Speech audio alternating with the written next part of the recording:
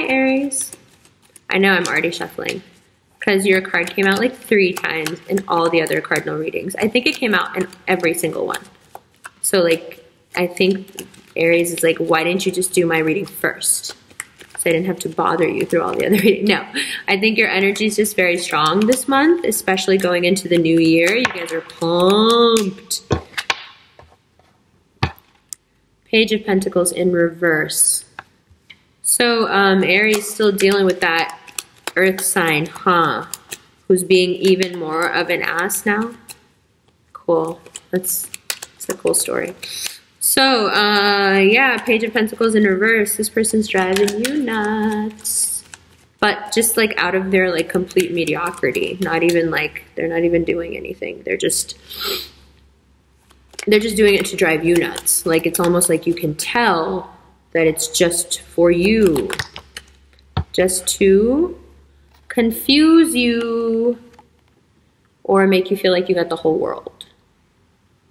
You got nothing or you got the whole world.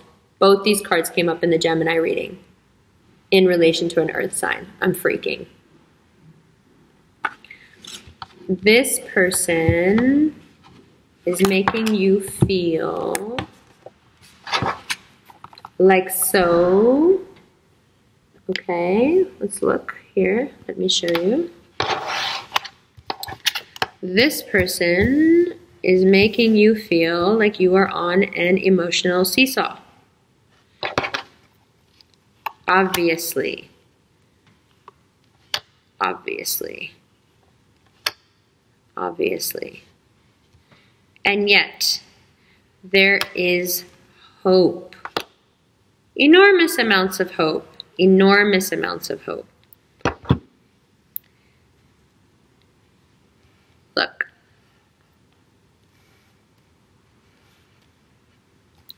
Whatever in your life has kept you stuck here, the door is now opening for something much, much more, for a whole new cycle to begin. But it really does depend, Aries, on how willing you are to get unstuck from this particular... This is a seesaw. But I hesitate to call it a seesaw because both ends are sad. But on one end, this person makes you feel like it's all your fault. And on the other end, you're just regretful because they make you feel like it just didn't work out.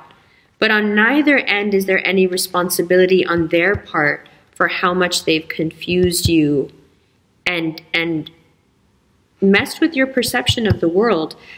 They may not, this Capricorn or just an earth sign, may not, an earth sign who's definitely not being their best selves, okay?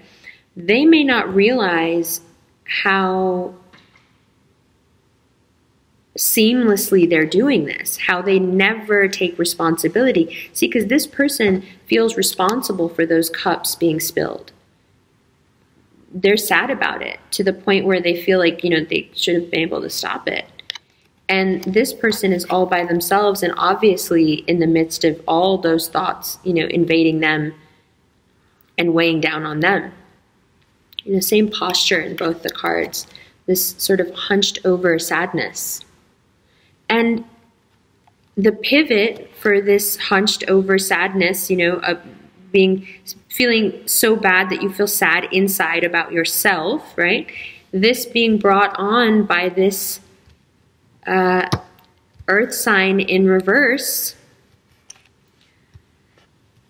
who's playing just so many head games, but I think they're playing just as many games with themselves because they're trying to fend off what for them would be such a great situation. They would stand to gain the whole world from you, but instead they're being this mischievous earth sign energy where there's constant need to confuse you, but then to sit back and kind of watch it like a game when you react, when you jump from foot to foot in terms of oh my God, I'm really sad, I have no real connections to people, it's all my fault, I'm a bad person, to, oh my God, how did that person, how did I let this happen? How did I let this happen to me? I'm not a bad person, they're a bad person. How did I let this happen to me? And the vacillating back and forth between these two thought processes may seem very genuine to you. You may very much feel like, no, but this is how I feel. I know I feel this way because I've thought it through in X, Y, and Z ways. And it is legitimate. Both these things are legitimate. No, they're not. You just can't see straight. They're not legitimate. You just can't see straight. This person has done such a great job of making you feel like you're upside down and they're right side up. You get it? They're the ones who are upside down. You know, they're making you feel like you're a bad person and you hate them, and you're making them feel like they hate you. They despise you. That's why they're doing this to you. Sorry, but like, look at this. Like with someone who has the World and the Lovers and the Six of Cups and all these great things that are just, you know, waiting to be had, just waiting in the wings to, you know, manifest and be there for you. And this, you know, this hurtful, deceitful energy is keeping you stuck in this, you know, cycle of confusion and pain and self-hate and self-blame and gaslighting and all of this, and then, you know, holds this carrot out as like, you know, this is the stick, this is the carrot. But what I'm saying is that this is illusory. They're making you feel like, oh, this is just temporary, I don't really mean this, this is just what I need to do to you, but I'm going to give you the world. Right? Very abusive. But this is what's not real.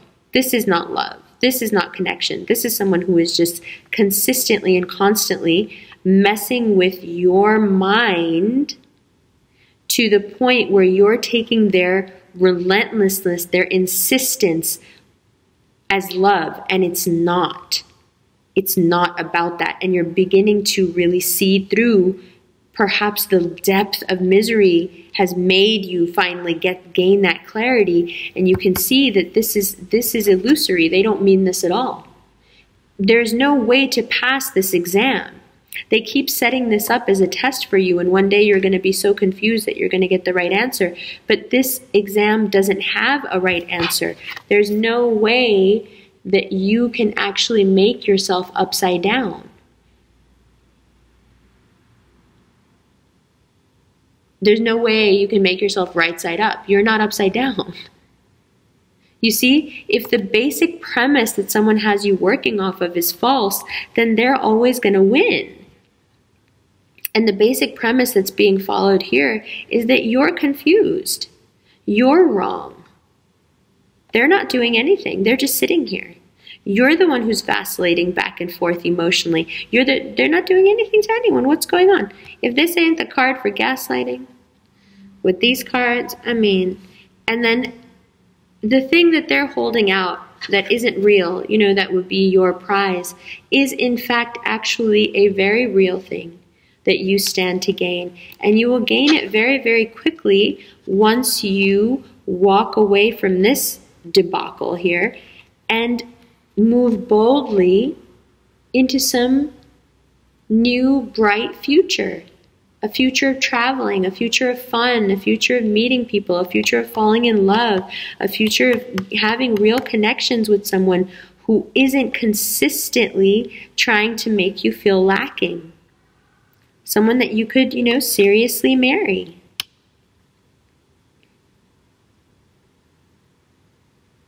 You see? Someone you could seriously marry.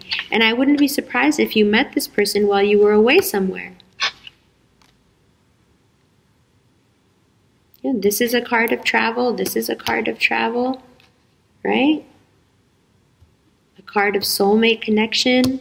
The Lover's card, sandwiched by all this travel. Card of marriage. Another card of marriage. Another card of connection. You see? But it's so hard to believe in this when it's not right in front of your face all the time. It's almost as if believing that this could be true is more painful than the reality of living like this.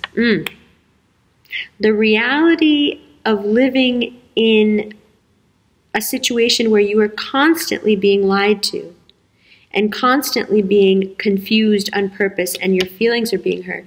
Somehow, if that is better than the dreamed up reality that may not be true, but this is not a dreamed up reality. This is what you have to understand. This is just what this person has made you think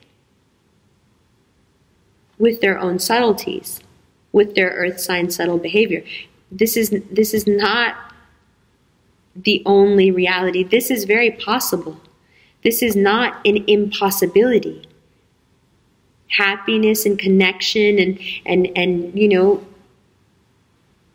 expanding the mind and going out there and meeting people and having the world at your feet. None of this is closed to you. All of this is open to you. You deserve all of this.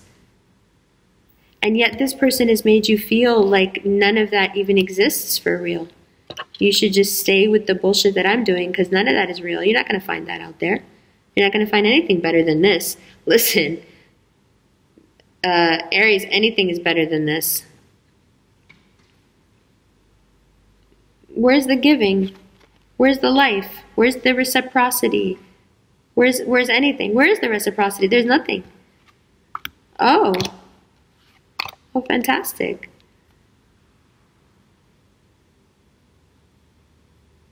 So with this earth sign, just know now that the level of deceit is to the point where you just need to leave this alone, because as soon as you walk away from this and really celebrate your life, you will find that, you know, amorphous kind of nebulous love that you've always been looking for, that's so intense and it's always there for you and it's overflowing and it's dynamic and it's deep and meaningful and, you know, it's active and it travels and it does things.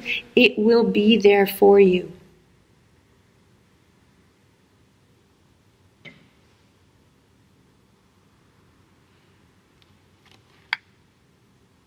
But for real, instead of how this person is not really there for you. You realize that the reason this person has to play so many games with you is because they're not really there for you. Anyone who was really there for you would not have to do this to you to keep you in a certain space, Aries. They wouldn't. Anyone who really cared about you would never let you pivot back and forth like this. They wouldn't want to see you like this ever. They would never want to see you like that.